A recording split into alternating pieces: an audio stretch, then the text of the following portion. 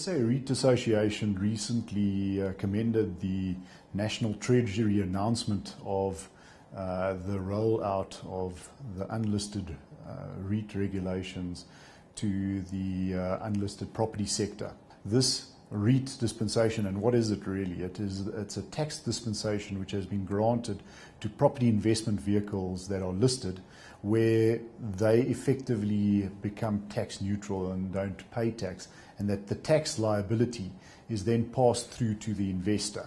And the benefit of that is there's obviously no tax leakage in the vehicle, and also no capital gains tax in the vehicle. So these entities remain tax-paying entities, but all distributions paid to their investors are effectively deductible in the company and then taxed in the investors' hands. Now, the bulk of the investors into these sectors are in fact institutional pension fund investors, and it does create an anomaly that you have this dispensation only for listed companies, and when they have vehicles on balance sheet for themselves, and there is huge amount of property in this specific unlisted sector, that tax dispensation isn't equalized across the unlisted realm. There's also a variety of investors that have syndication investments, and ideally they would also be able to benefit from this. So the tax moves to the investor's hands.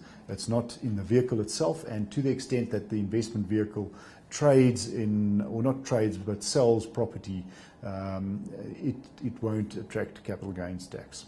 The second positive comment that came out of the budget speech was that National Treasury was looking to potentially address, let's call it, certain tax anomalies that have arisen in this REIT dispensation, where certain components of the tax maybe was unintended, and also there are certain areas that had not been addressed with the original legislation. So we are actively working with National Treasury to try and finalise these items. I think the whole process, certainly the tax side of things, hopefully we'll be able to do quicker than the regulatory side of things, but certainly we celebrate this positive development.